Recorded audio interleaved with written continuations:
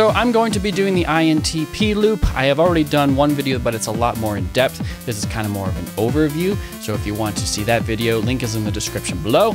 And before I get into it, I just want to bring up my friendship journals. These are journals that just are to help you build connection with your friends, and it really could be anybody, people you're dating, your mom, your spouse. There are 4 different sections. First section is a trivia, how well you get to know each other. And the second section are questions that are catered to help get to know each other in a deeper level. And then the third section are just some fun little activities. Fourth section are questions that are catered to the friendship. Like, what are we? What are some things that about me that I draw out of you, or something like that other people don't?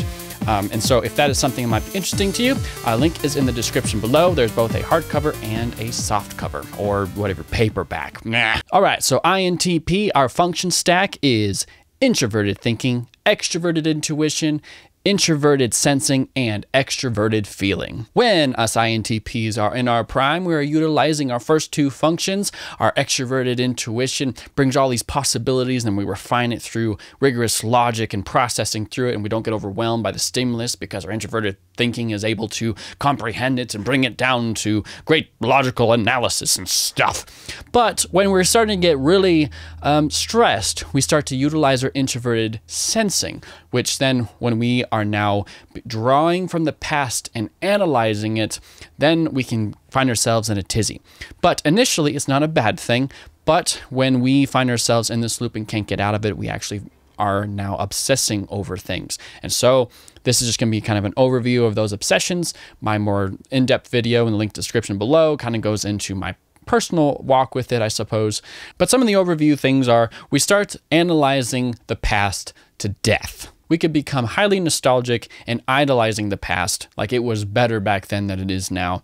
And then we're also trying to solve the past by analyzing it, by looking for answers from mistakes that we might have done or actions by other people or events. We can be trapped in the emotions and the behaviors that were in the past. The information that we're gathering through our TI in our introverted sensing becomes more and more subjective because it's only what we have experienced, not the exterior experiences that we're normally used to processing through extroverted intuition. And future relationships can actually be smeared with paranoia if they at all resemble some issue in the past that really hurt us. This can also hinder the INTP from making decisions, because if at all those decisions might reflect things that had happened in the past, well, they don't want that to happen again. And so they're going to be stuck with being able to move forward in certain things. So some ways to help.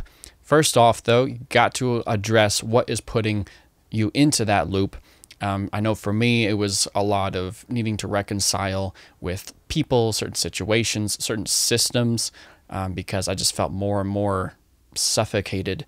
And if I didn't do anything about it, I was going to pretty much cut everything out of my life to keep me from basically getting hurt. But you can't do that. So while also dealing with the things that you're struggling with, some other things that can really help are just building new experiences, going out, doing things, trying something new. It's just the stimulation around you to have new possibilities.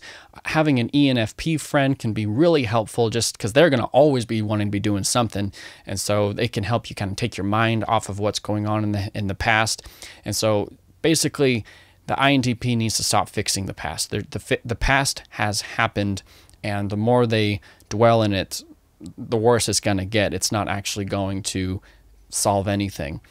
And so finding out what is drawing you to that past, make peace with it the best you can. And that's going to be a process, while also new experiences, new hobbies, just find ways to enjoy life. Stop getting so stuck in those things. Yes, those things have happened, and I understand as well, like crap happens, but we're never going to be able to move forward, build healthy relationships if we get stuck back there. That's just kind of a brief overview.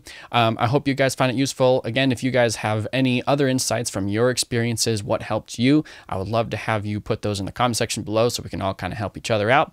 And I just like to remind you about these books.